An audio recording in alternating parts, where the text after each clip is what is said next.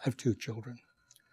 The elder, Jessica, who is now 43, and the younger, Sarah, who is 41,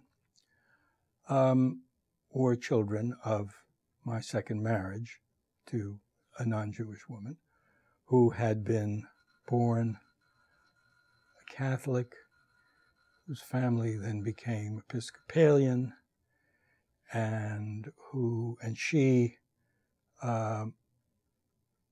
was in no way religious herself, except feeling a certain amount of, again, cultural identity with that background. And so the logical question came up with the children: how are we going to raise them? And we decided, well, since neither religion was important to us, that we would just raise them without religion, that they would know they had a Jewish father and a Christian mother, and let them make of that what they will. Biggest mistake of my life. I assumed that they would, especially Jessica the elder, that she would assimilate my sense of Jewishness, that would carry over to her. And it never happened.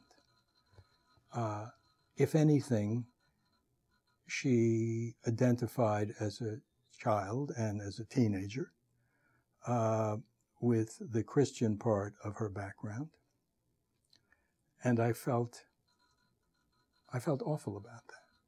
I felt that there was something lost, and it was my fault, and it was, because I did nothing to inculcate any sense of Jewishness other than being Jewish myself. Jessica, who has now been married for 8 years and who has produced 2 of the loveliest grandchildren imaginable, has become Jewish.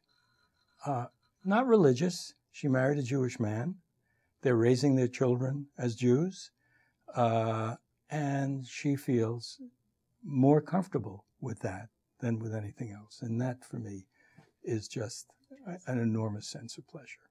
Yeah. And your younger daughter?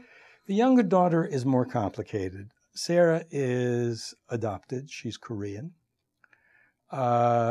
She has gravitated to a church in Northampton, not out of any religious feeling, but a sense that they have kind of taken her in and given her a kind of support that she needs and wants.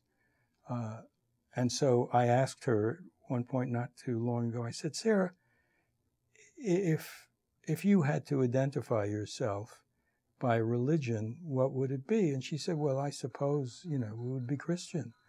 Although, again, there's no religious component in that. It's just that feeling of association.